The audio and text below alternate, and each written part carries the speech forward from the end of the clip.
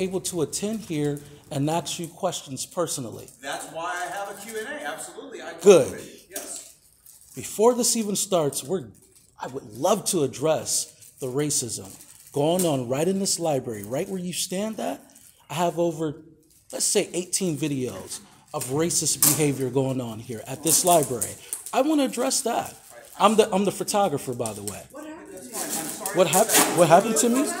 Oh, trust me, it's getting ready to go on YouTube very shortly. I'm also the legal guy and the YouTuber. This library has a separate set of rules for black people that they don't have for white people, such as they'll come by, and it's actually personally happened to me, and I ain't from Boca. I don't play by these rules. Well, sir, your music's too loud. Okay, I have on earphones. Sir, your music's too loud. We can hear you have earphones on and you're complaining? Now you understand my frustration. It's not the actual people that's complaining. It's the staff members doing this racist behavior. I'm going to tell you how it's racist. If you tell me that you can hear my music from my earphones and I'm way in the back, and you tell me we can hear it all the way up front, that it's not possible. That's the first thing. The second thing is, once again, I'm the legal guy. There's wheels on these desks. You see the wheels right here. If you have desks that have wheels, that means they're movable. I build websites. I just built a website. This is what I do. I turned my desk around because Boca Raton Police Department kept on spying on what I was doing from my tablet. So I turned the whole desk around and put my back against the wall. A library staff member came by and said, "We're not allowed to move furniture, sir." I said, "Really? All these white people move the desks all the time. You never say anything to them." Okay, that's another incident. Another incident is, "Sir, you're talking too loud." But I'm like, wait, all the rest of these white people are talking too loud. You never say anything to them. So what I did was, I went and got a copy of the library rules and regulations. Okay, and in the library, you were talking too loud. Mm-hmm. You were talking too loud. But that's not true. Okay, the only people that are really complaining are the library staff members. But it becomes racist when you tell black people or people of color that these rules exist. White people are doing the same exact thing, and we got plenty of video of it. It's me and a couple other people. That's why it's going to be a class action lawsuit.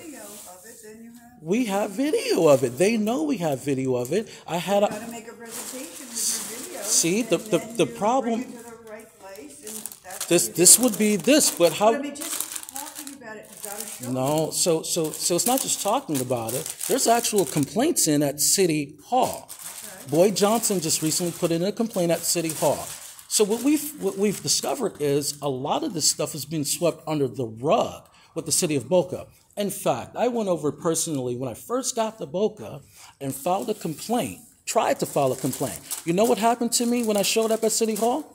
They called 4 police officers on me. And all I was trying to do was file a complaint against their police department because I was being harassed as a black man for sitting on a bench. I have that video also when I first got to Boca. So what we have is a pattern or practice, as they like to say in federal court. We show a pattern of practice, not just with me. There was a biracial kids that came in here. They were discriminated against too. It's a systematic discrimination against colored people in the city of Boca. And there's no mistake about it because I start meeting other people that have experienced the same thing. That doesn't matter. Let me explain. I made reference. That doesn't mean that the city is not racist just because you hire black people. I actually made a comment to this officer outside. That's a tactic that racist people do all the time.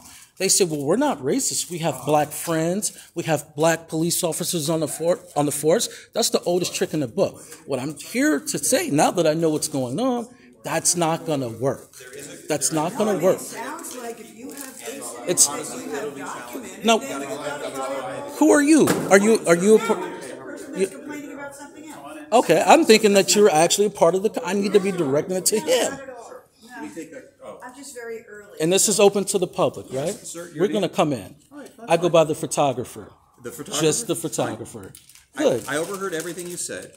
The city does not tolerate racism. Everything you said was the first time I've heard of any of it, and I'm not going to have an answer for you today on what you just said, other than I will listen and I will discuss it all with the city manager. First time I've heard of it. And I've talked to Assistant Attorney Fernandez or somebody like that. Hey, Larry. But what's going to happen is I am the legal guy, and I'm very well versed on federal civil litigation. You keep on poking the bear is going to poke back at you. As a litigator myself, I understand. I don't poke anyone. I listen to your concerns. So thank you. Okay, we're going to come in. I'm going to come. That's fine. Thank you. But bear in mind, we go fast, so you get time for a question. I can't give you No, it's all good. for 5 minutes. I can't give you the time. I got this. We're good. I'm going to come in. I'm going to bring my friend in here.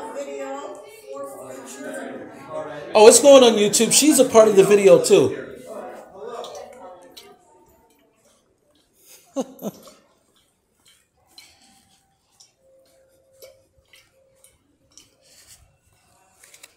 There you have it, YouTube. Conversation with the mayor. We're going to go back in there and we're going to record.